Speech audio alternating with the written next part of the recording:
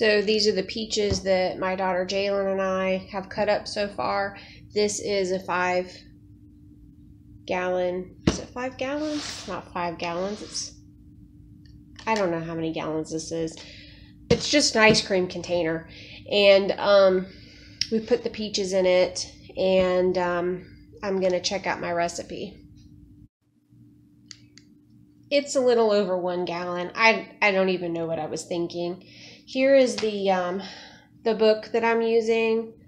It's made by Ball, and the recipe that I'm going to be using are for peach preserves, and it calls for 4 cups of sliced, pitted, peeled peaches, which it says is about 4 pounds, 6 tablespoons of Ball Classic pectin. I don't have Ball Classic pectin, but I have pectin. 2 tablespoons of lemon juice, 7 cups of sugar. You're to combine the peaches, the pectin, the lemon juice in a large sauce pot. Bring to a boil, stirring gently. Add sugar, stirring until dissolved. Return to a rolling boil. Boil hard 1 minute, stirring constantly. Remove from heat. Skim foam if necessary, and ladle hot preserves into hot jars, leaving a 1/4 inch headspace. Adjust the 2-piece caps and process for 10 minutes in a boiling water canner. Now, if you've ever canned anything before, you know exactly what that means. But if you haven't canned anything before, you might not know what that means. So what you need to do first is you need to make sure that your jars are washed. I've already washed mine in the dishwasher, and I am going to hand wash the lids and the 2-piece caps, the lids and the I've just totally lost the word at this point. I do that a lot.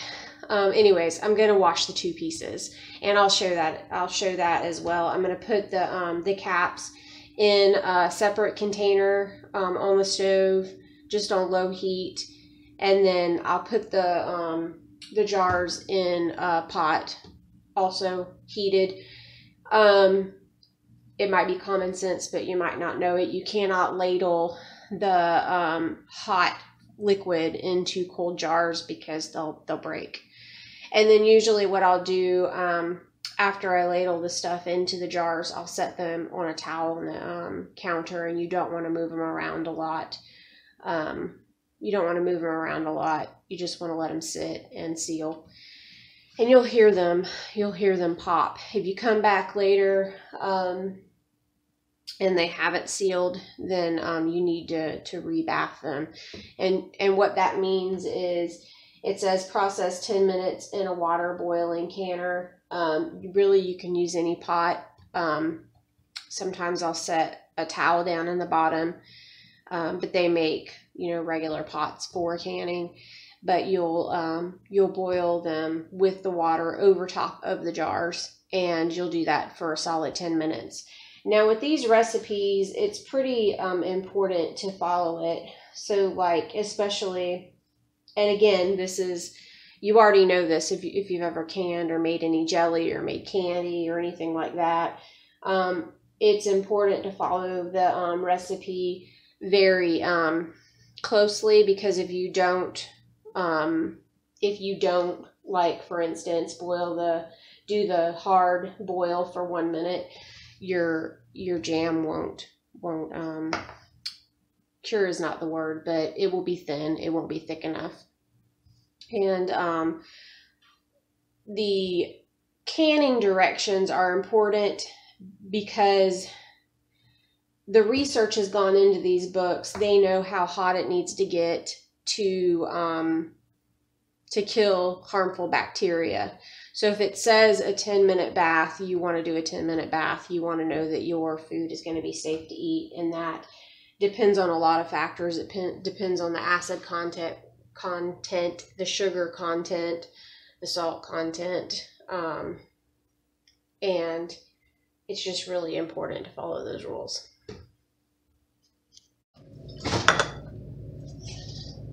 Okay, like I said, I'm going to wash the lids and then I am going to put them in some warm water on the stove.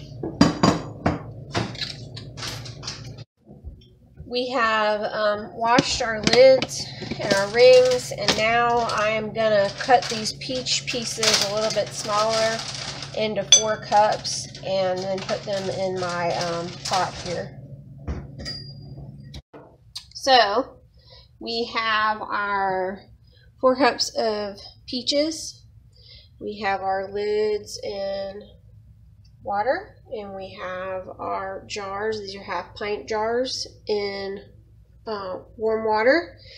And so our next step is to combine peaches, pectin, and lemon juice and bring to a boil, stirring gently. So we're going to work on that. We have Sure-Gel pectin, and we're going to be adding 6 tablespoons of this. So Juliet's my helper. She's going to help me.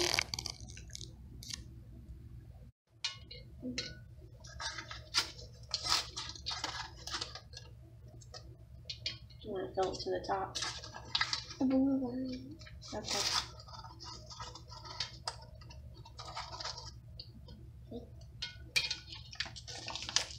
There's supposed to be 6. 6? No, I thought 3.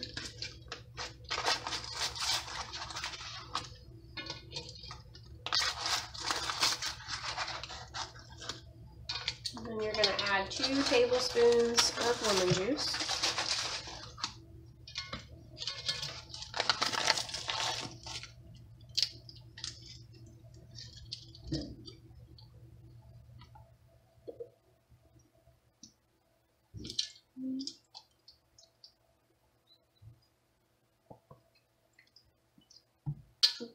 Okay, go ahead and stir it up.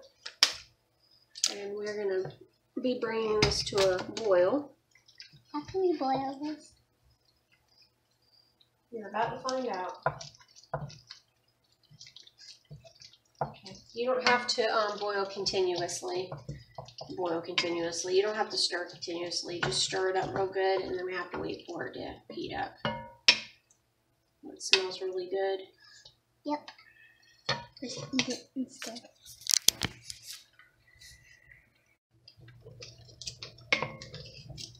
We're beginning to boil, so now we are going to add the sugar.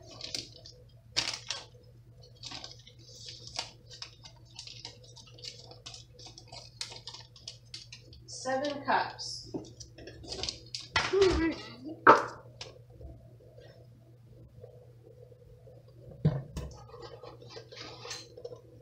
This is very not healthy. 1,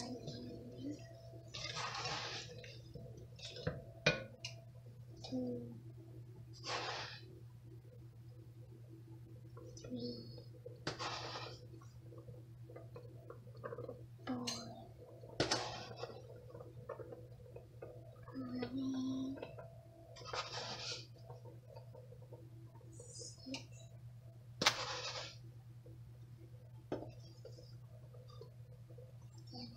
Okay, stir it all up. I think this one will rot your teeth.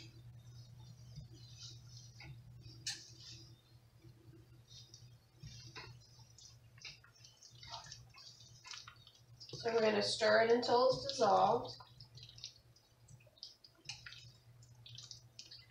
So it looks like it's getting that way. Make sure you scrape along the sides too.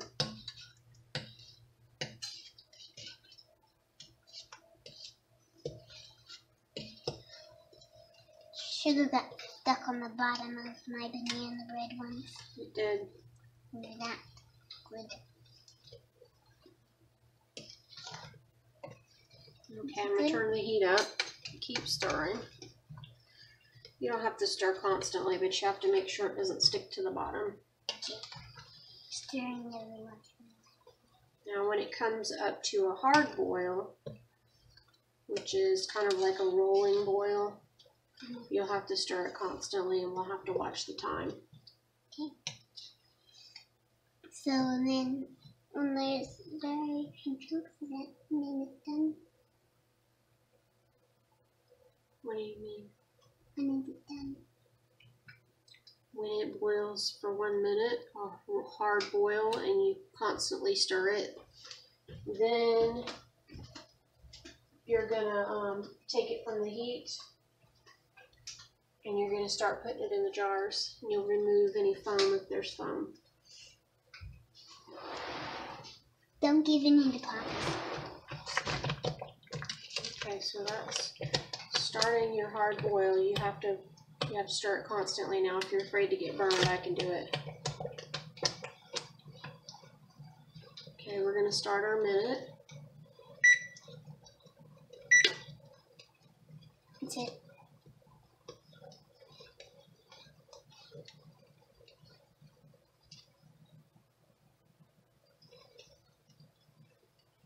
Not boiling anymore.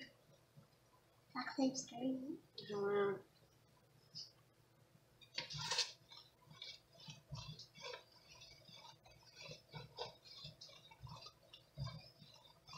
Yeah, I'm conflicted because we lost our hard boil.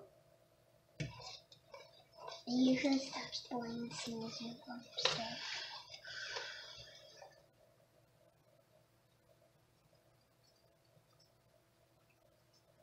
Maybe that wasn't our hard boil because it's not boiling.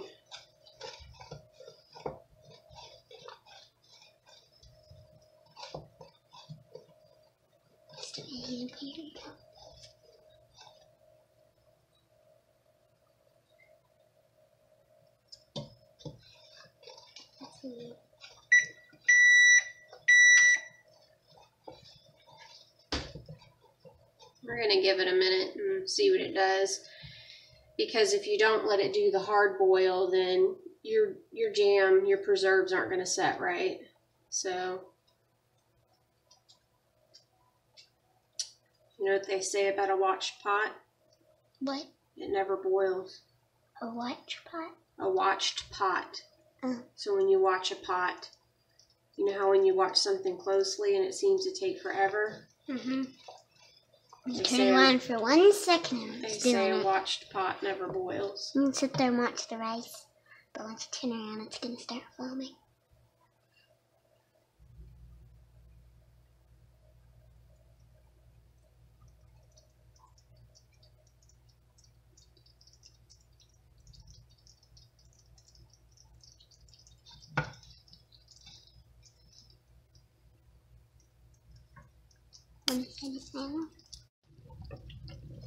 Looks like we now have our hard boil. Ow! Yeah, it's hot.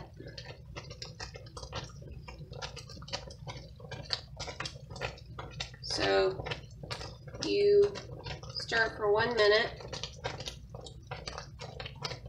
stirring constantly,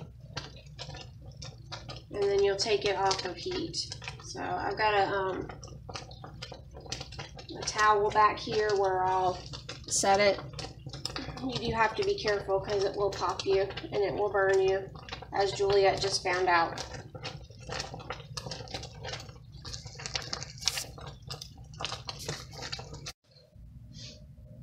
Now we're going to ladle the hot peaches into the warm jars. We've got this little device that lifts the jars. I apologize, I don't know the name of my tools. We also have this that has a magnet on the end to pick up your lids. So Juliet, go ahead and get a jar out, and you have to dump the water out of it without burning yourself.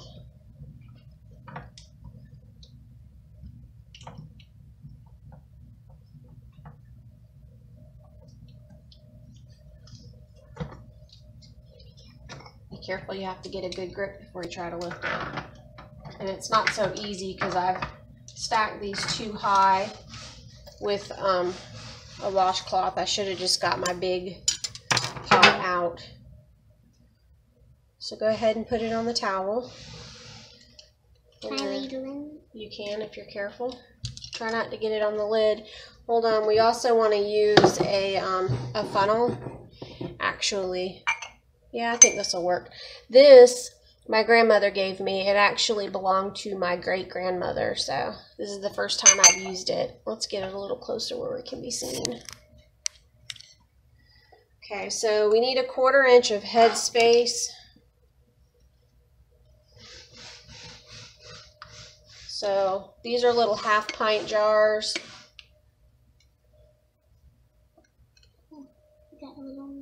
That's fine. I think you come all the way up to this line, but you want to use your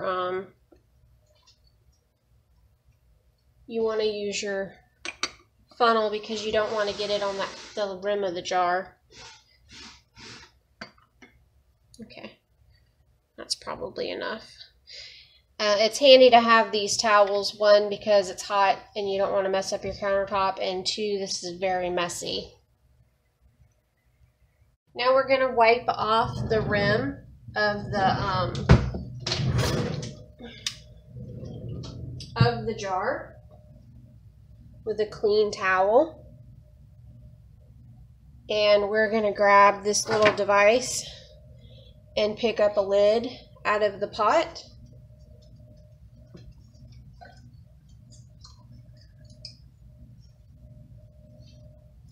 We're going to place it on the pot, on the jar. We were actually supposed to make sure there were no air bubbles with this as well, but we didn't do that. So we're just going to set that on there, and then you're going to hand tighten it. Sometimes you're going to have to use pot holders and stuff to do this because it can be really hot. You want to just hand tighten it, and then we're going to set it over here out of the way and try not to disturb it. So there's our first jar.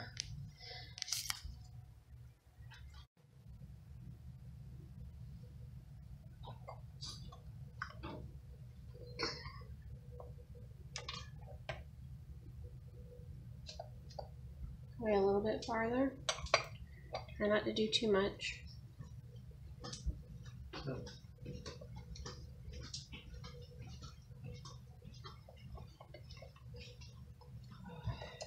Is that good? Yeah, I think so.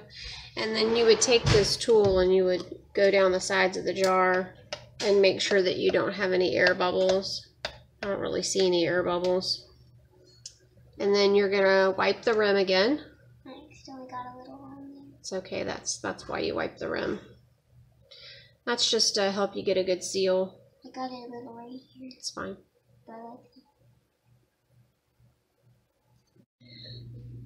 our first batch made 8 half-pint jars. So we've got them over here to the side to settle. Juliet's working on our second batch, and I've got these haphazardly in here, but I had to pull out some jars I had in the cabinet and some smaller lids because these aren't wide mouth.